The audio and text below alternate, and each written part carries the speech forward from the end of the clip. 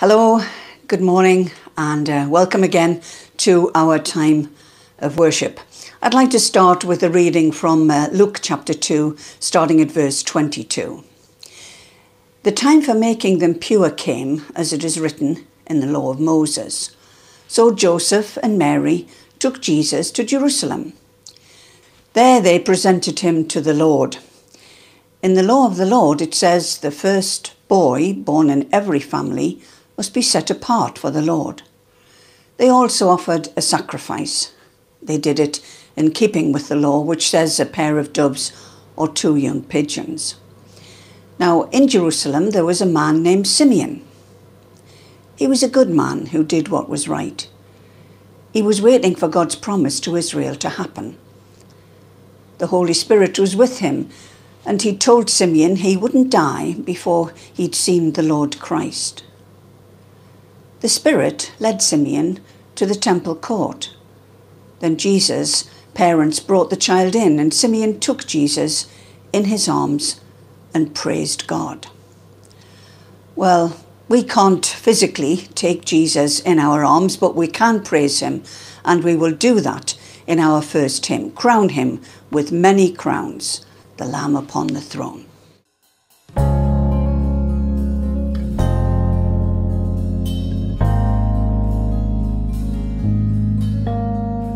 Crown him with many crowns, the Lamb upon his throne, while heaven's eternal anthem drowns all music but its own. Awake, my soul, and sing of him who died to be your Savior and your matchless King through all eternity.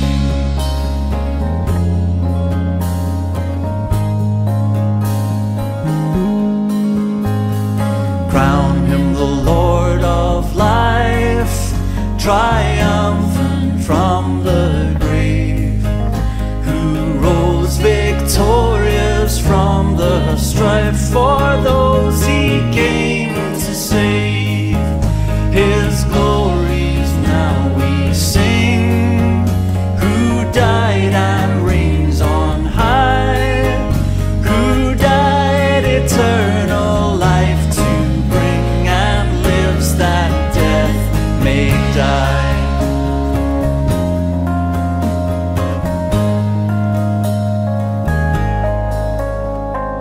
Crown him the Lord of love, who shows his hands and side, those wounds yet visible above, in beauty glorified. No angel in the sky can fully bear the sight, but downward bends his burning eye at mystery so bright.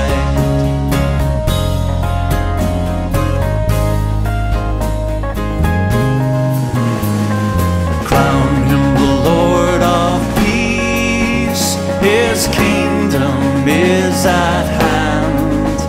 From pole to pole let warfare cease, and Christ rule every land.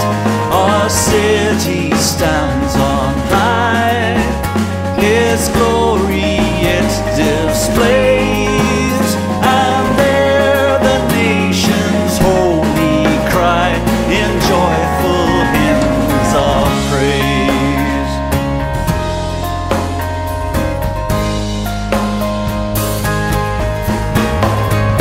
Crown him the Lord of years, the potentate of time, creator of the rolling sphere.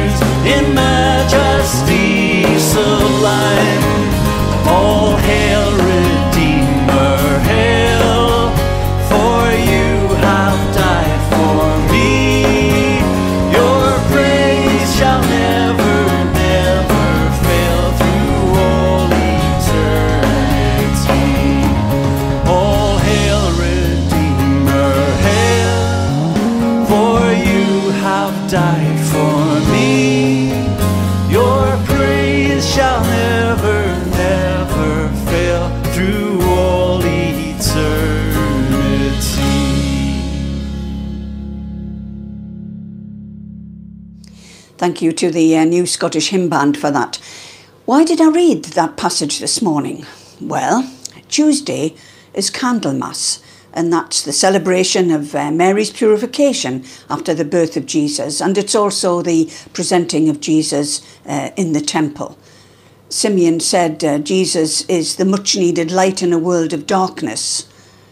There was also an elderly widow called Anna, and she spent all her time in the temple, and she prayed day and night, and she was also there at that occasion, and she gave thanks for God's Son.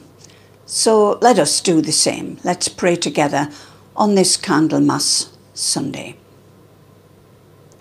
Lord, we praise you for the quiet strength of Joseph, for the insight of Simeon, for the dedication of Anna, and for the courage of Mary as she faced the truth about her son. Make us bearers of your light, which lightens our world, so as we come from a place where nothing is certain or easy, we come to you, and we can come in confidence and hope, knowing that we can rely on your presence and your power to guide and support us. So be our blessing in this worship time. Amen.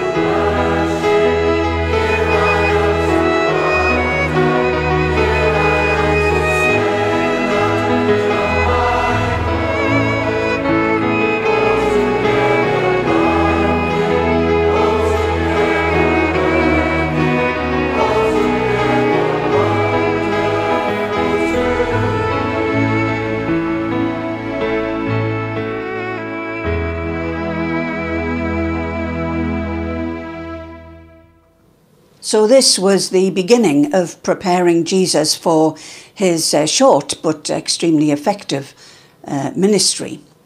Mary and Joseph would no doubt head back to Nazareth, where they would probably do some homeschooling. Reminds me of a story. A little girl asked her Sunday school teacher she asked in Sunday school why Joseph and Mary brought Jesus to Jerusalem anyway. And her friend replied, because they couldn't get a babysitter.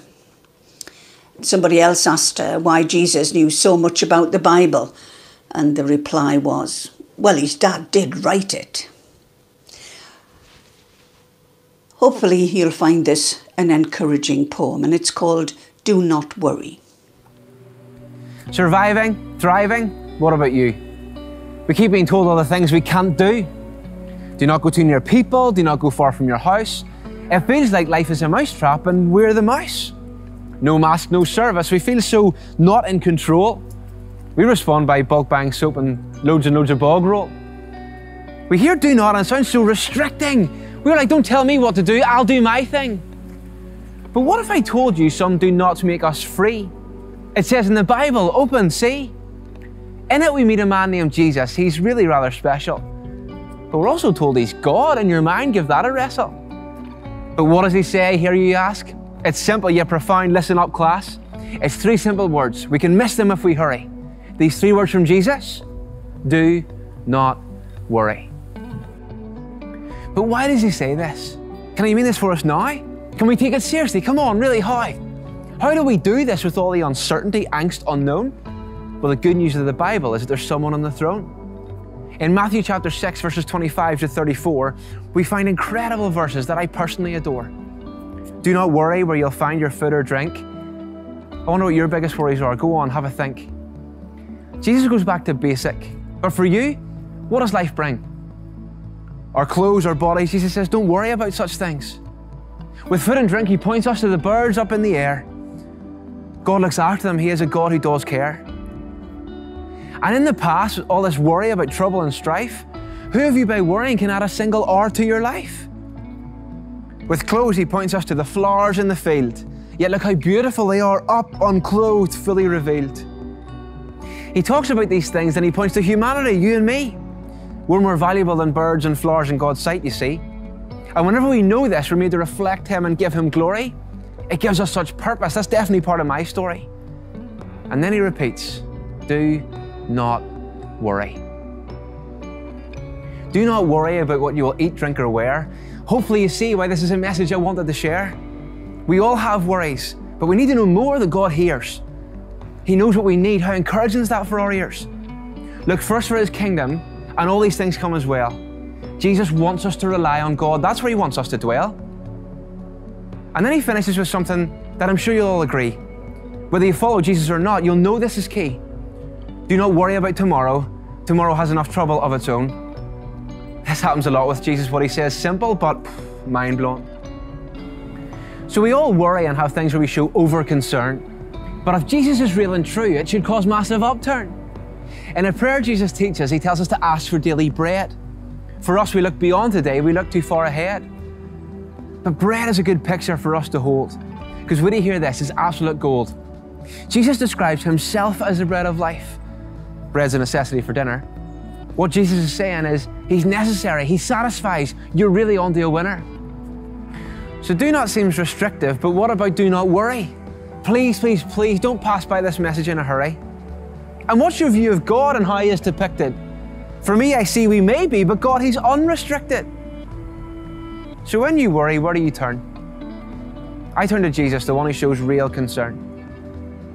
Do not worry, put him first. He's the God who satisfies our ultimate thirst. I've seen this in my own life. It's something I definitely need to remember. It doesn't matter the month of the year, January, August, December. Perhaps the do nots we face today are for our good and well-being. It would link with what the Bible says and really be rather freeing. So with all this coronavirus and all of this restriction, what do you make of it all? God, fact, or fiction?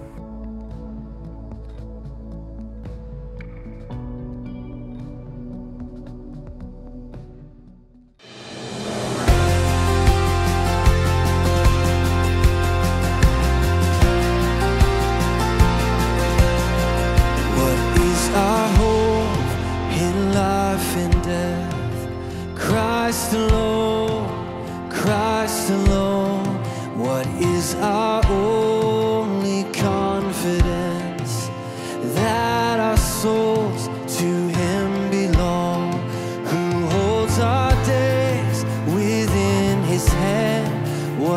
comes apart from His command, and what will keep us to the end? The love of Christ in which we stand. Oh, sing hallelujah, our hope springs eternal. Oh, sing hallelujah, now and ever we confess Christ our hope in life and death.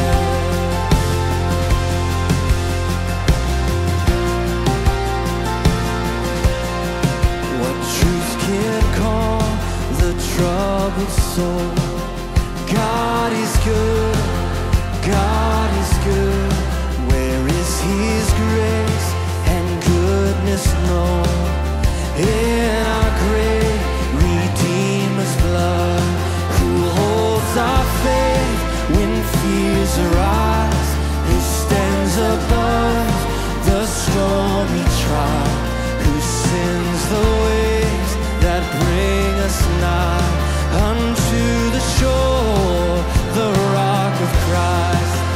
Oh, sing hallelujah, our hope springs eternal. Oh, sing hallelujah, now and ever we confess Christ our hope in life and death.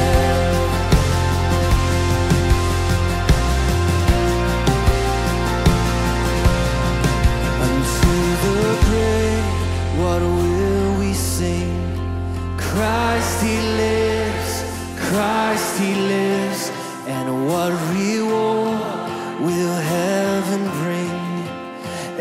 Everlasting life with Him, there we will rise to meet the Lord.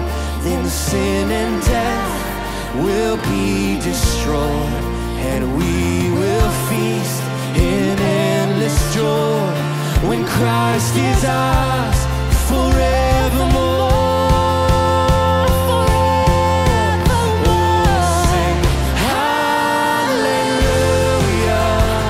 our hope springs eternal.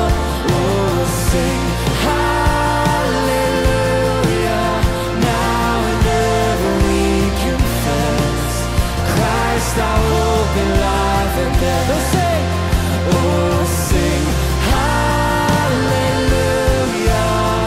our hope springs eternal.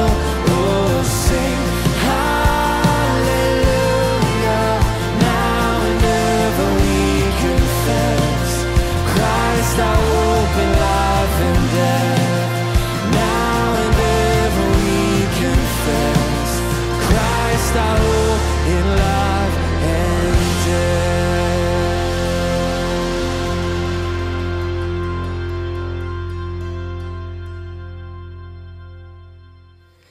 I thought we could listen and reflect on this next hymn, and Bob Stewart will pray with us after that.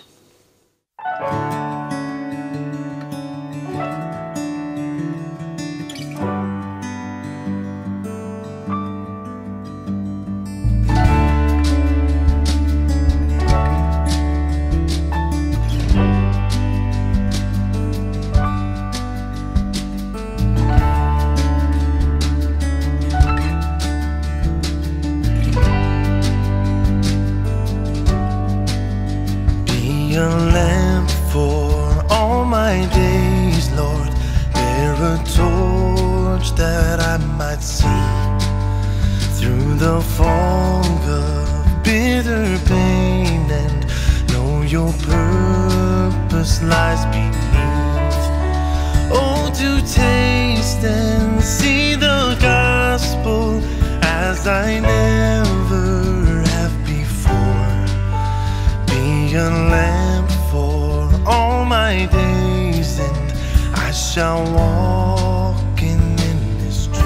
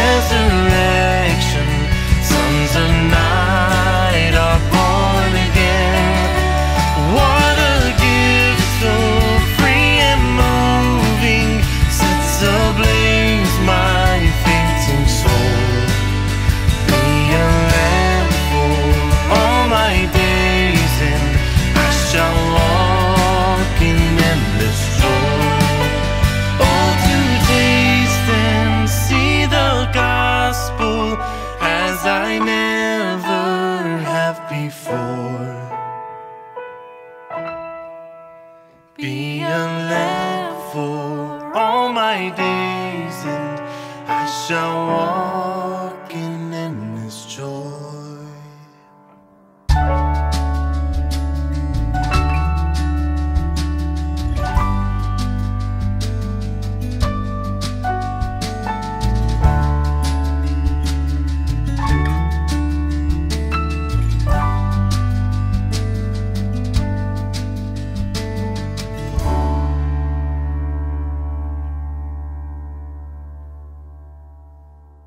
Heavenly Father, we come to praise and worship you this morning. We thank you for our relationship with you. We realize that you are a holy, omnipotent God, and if it were not for Jesus and Him dying on the cross and taking away our sin, we could not approach you like this. We thank you that you answer prayer, not according to our will, but to yours. We are grateful that we live in a country where we have so much, but we know there are many people who have so little. So we give you thanks for the ministry of the food banks and the way people respond to helping their neighbours. We thank you for our Queen and her commitment to her Christian faith and the work she does. We also pray for the royal family and their ministry in our society. We commit to you our government and the many decisions they make. We know they don't always get it right, so that's why we pray you will give them wisdom and discernment on many critical issues. We pray for them particularly during this pandemic and also the decisions concerning Brexit. We praise you for the National Health Service and the way they have responded to this virus. Protect and encourage them in the coming weeks. For the care homes, the teachers and all those involved in our schools who we commit to you. So many have died through this coronavirus, and it aches our hearts to see so much grief in your world. Help us to trust you as a nation and to turn our eyes upon Jesus. We think of the third world who have so little, and yet they too are caught up in this pandemic. Help us as a nation to reach out to the poorer countries in ways that will enable them to see an end to these troubled times. We pray as Christians we will support our brothers and sisters in lands where there is persecution and very little for them to live on. Again, we thank you for the Lord Jesus and what He's done for us. Help us to pass on the good news to our neighbours so that they too will know the joy of Jesus personally. We thank you for the eternal life that is ours as you trust Him for the future. In Jesus' name we pray. Amen. Before we hear from Pastor Bob, let's sing together, Holy, Holy are you, Lord.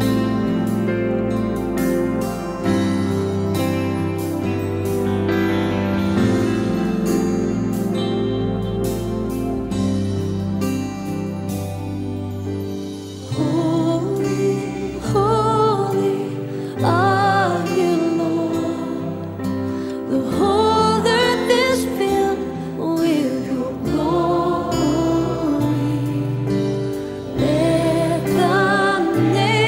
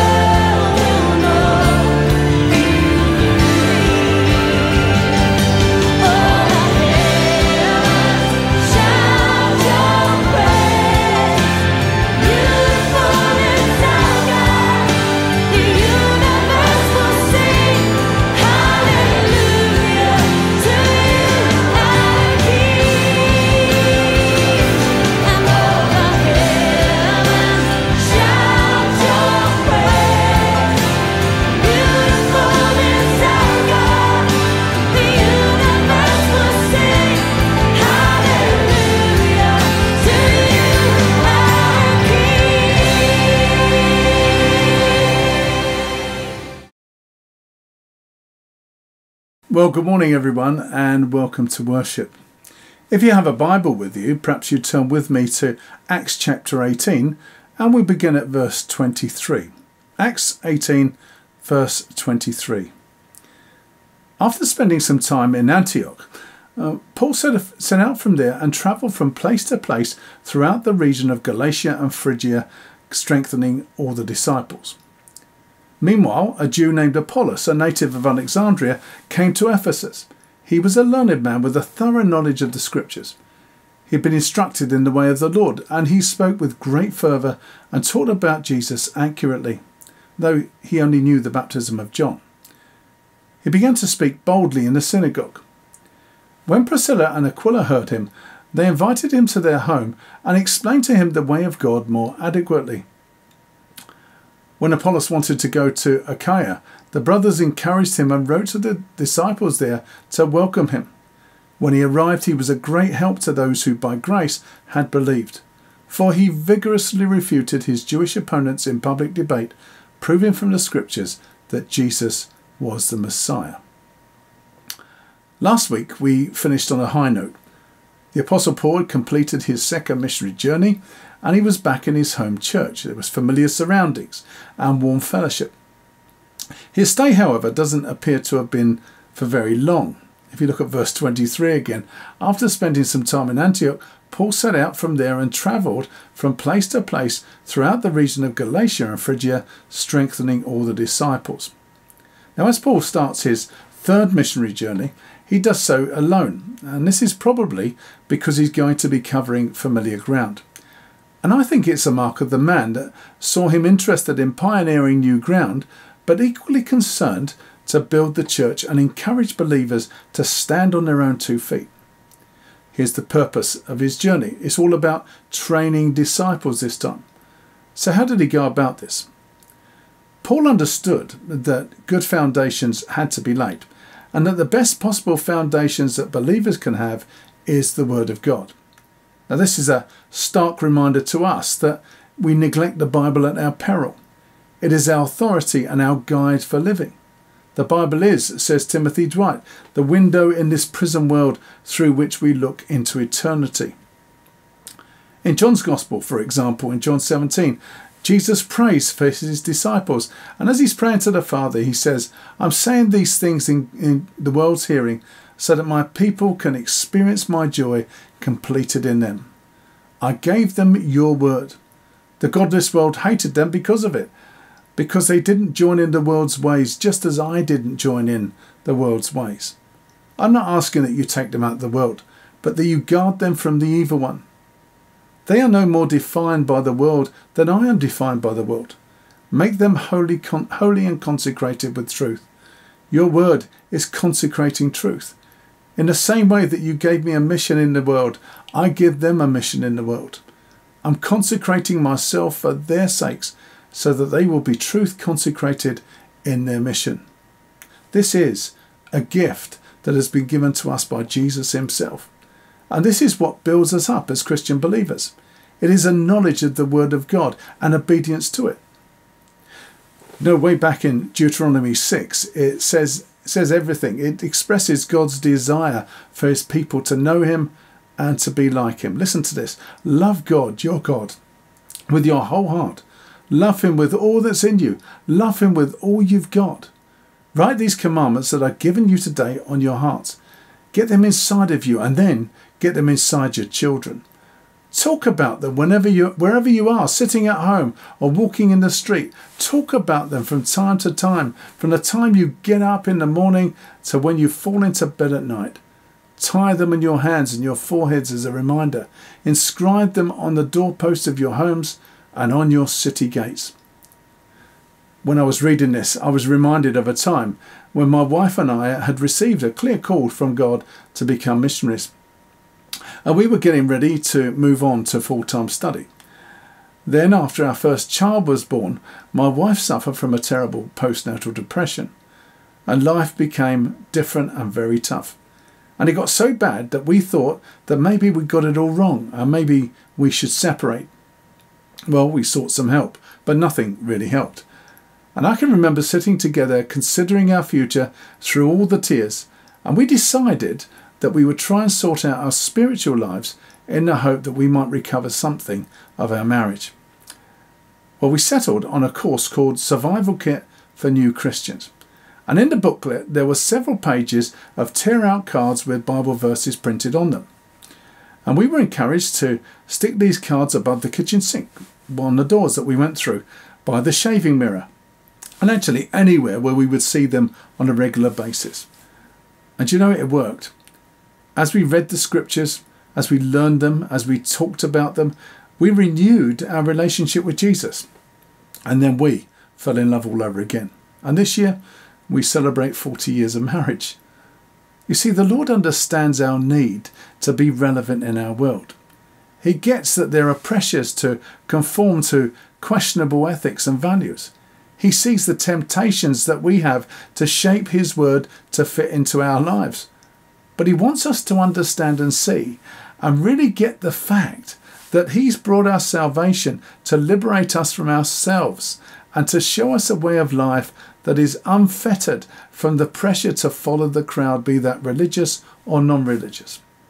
Now, unless we grow up spiritually, there could be no effective mission or evangelism. And rather than be a growing church, we would just be an aging Sunday school with all the associated problems of the immature. It's my impression that Paul, given his background, seeing the blindness of empty religion as it goes through its motions, really understood the dangers. And he set about educating and building the church so that it would get to know its Saviour better and so survive. As if to demonstrate the time and commitment to his cause, Luke records another incident to help us to see it. And it's interesting, these things don't seem to be fitting together, but they do fit together. Look at verse 24. Meanwhile, a Jew named Apollos, a native of Alexandria, came to Ephesus. He was a learned man with a thorough knowledge of the scriptures. He'd been instructed in the way of the Lord, and he spoke with great fervour and taught about Jesus accurately, though he knew only the baptism of John. He began to speak boldly in a synagogue. When Priscilla and Aquila heard him, they invited him to their home and explained to him the way of God more adequately. With hindsight, we gain from reading our own Bibles, we know that Apollos is going to be an important addition to this new developing church. So it becomes extra special to us to see his story introduced to us, and also to see how Paul's friendship and ministry will complement Apollos' own in the future. And that's what ministry is all about, isn't it? It's about laying foundations. It's about growing disciples. It's about growing the church so that it reflects God's ability to take ordinary human beings like us and do something really quite remarkable. The church was never meant to be about positions or personality, but about knowing Jesus, about worshipping him and making his message of freedom from sin known to a world that is clearly devoid of hope. Now, Apollos, like Paul, had an education, but historically, unlike Paul, we know that he was a great orator. Now, under his own steam, he'd followed the pattern that Paul and others had, and he'd gone straight to the synagogue to preach and debate that Jesus is the Messiah. Here we see Priscilla and Aquila enter the picture again. And graciously, they take him under their wing to help him to be the best he could be. And they're not very old as Christians either. Of course, they were to extend his theological education, particularly in regard to baptism. But this is more about fellowship and it's about support. And they possibly saw in him such potential so that they wanted to help him to be the very best he could be. And they make every effort to encourage him. And I think this is so lovely because everyone needs this kind of reassurance of the presence of God, because none of us can take anyone further than we are ourselves. So as we grow others. Well, wouldn't you just have loved to have been a fly on the wall on that occasion? I wonder what they talked about, what they laughed about, what they cried about. And I'm guessing that they talked about baptism, about their testimonies, telling their stories of faith and their relationship to Jesus. Well, Apollos knew only the baptism of John. Now, that was quite a lot. It was the truth about Jesus, but it wasn't the whole truth. And the phrase we see, the baptism of John, means literally the message that John preached. John the Baptist's message in the wilderness before Jesus began his ministry was staggering for the folks of the day. It was so startling that people flocked in large numbers just to hear what he had to say. And one writer says of him, quite poetically, he was by no means an inferior man. He was a man of iron, a son of thunder. He roared like a young lion on his prey and feared the face of none. I love that. The truths he spoke were new, but they inspired hope and belief. He spoke of forgiveness from sin that was possible through repentance without the need to bring a sacrifice to the temple. And that the symbolic act of cleansing through baptism was a commitment to leave the old life behind and live a life devoted to God. He also pointed out that someone would come after him who would complete this work that he'd begun. I baptize with water, John replied, but among you stands one you do not know. He is the one who comes after me, the thongs of whose sandals I'm not worthy to untie. See, John made it plain to those listening to him that although they think he is of some consequence, they haven't seen anything yet. And where would the one that they're looking for come from? Well, from right amongst them, right under their noses, but they just haven't been looking in the right place. And John's comment, he is the one who comes after me, the thongs of whose sandals I'm not worthy to untie. Now, to their understanding, this would have been devastating, because the Talmud says, every office a servant will do for his master, a scholar should perform for his teacher, except loosing his sandal or thong. Now imagine the shock of what they heard. Here was a great prophet, and according to Jesus, the greatest of prophets, who felt unworthy to render even the lowliest of services to Jesus. I wonder sometimes whether they looked round frantically in the crowd to see if they could identify the person that he was speaking about. Priscilla and Aquila would have explained that repentance is just the beginning. As humans, this is as far as we can go. Repentance might gain us forgiveness from our sins, but the power to live this newfound belief and faith has now arrived. They would have shown him from the Old Testament and what it says about Jesus' death and resurrection. But they would also tell him now of the coming of the Holy Spirit.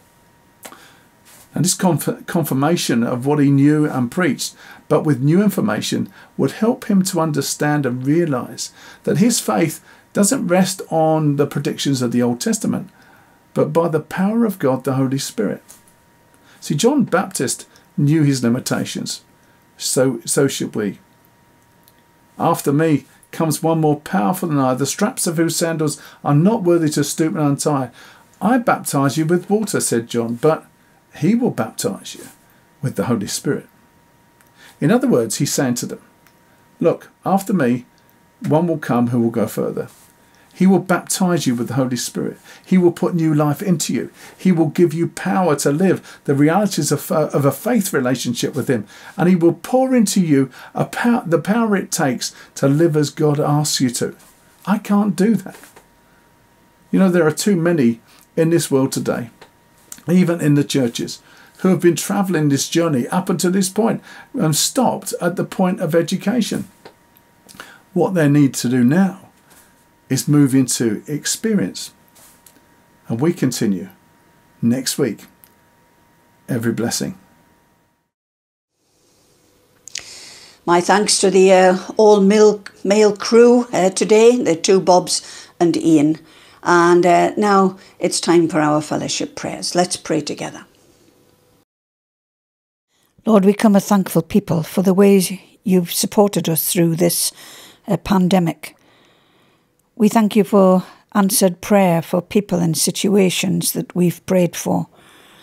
But we come with heavy hearts today, sharing in the loss of Joe and Mary's son Jonathan.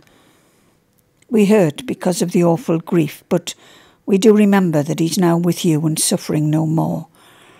And so we pray for the family and all the families, and there are many who have suffered loss because of COVID. Lord, be their comfort. We pray for those vulnerable people who struggle with health issues every day. We remember them and anyone who may care for them.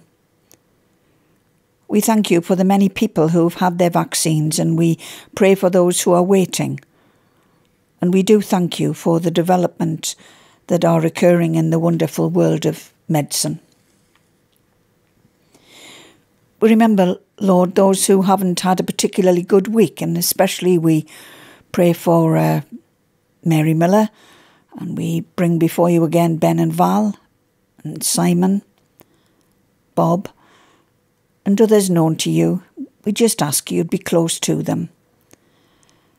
As we look around, we maybe think there's not much good news about, but we thank you for the little things that work together for good for those who love you. And we trust and hope for our future in the Saviour who loves us. Amen. I trust you've enjoyed being with us today, and if you need to get in touch, obviously, please do. Our final hymn is This Is Amazing Grace, and it is.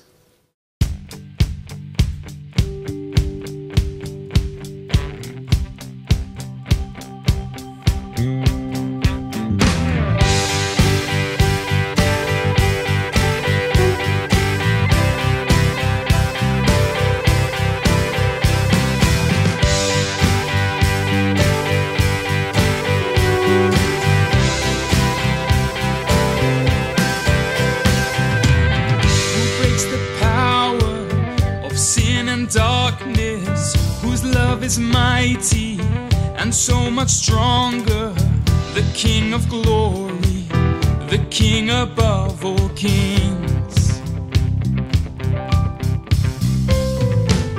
who shakes the whole earth with holy thunder, who leaves us breathless in awe and wonder, the King of glory, the King above all kings.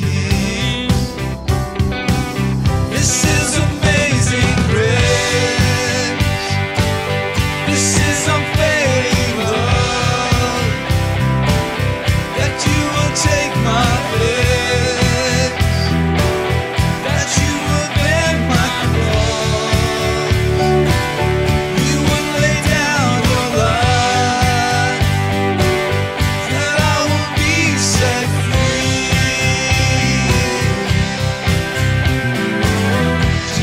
I sing for all that you've done for me.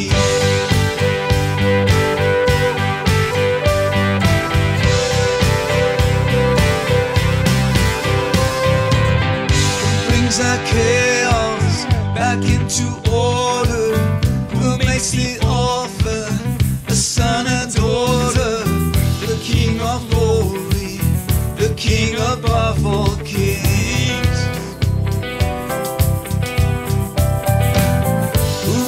Nations with truth and justice, shines like the sun in all its brilliance, the King of glory, the King above all kings. This is amazing grace. This is unfailing love, that you will take my place, that you will bear my cross,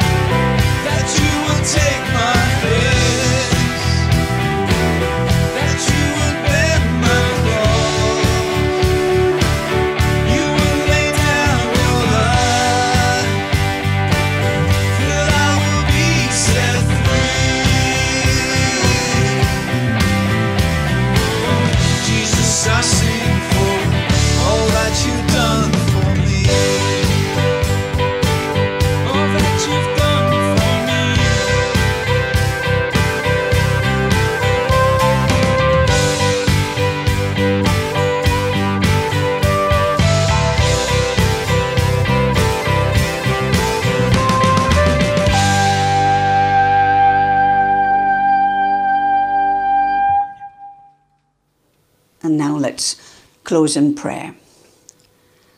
The God we worship is our strength and joy. The God we serve is our courage and our reward. The God we trust is our hope and joy. He sends us out now to be salt and light, to declare his glory and to serve in his name. Amen. I'd like to leave you with a little treat from a man called David McRae. He's a local lad who went to Bladen Comprehensive School, and he's a member of St Luke's Church in Newcastle, and he performs in the Circular Church of All Saints at the end of the Tyne Bridge. He arranges all his stuff and he does a daily Facebook performance. He studied at the Guildhall School of Music, and judging by this arrangement of Amazing Grace, I think he must have been paying attention. So please enjoy and keep safe until the next time. Every blessing.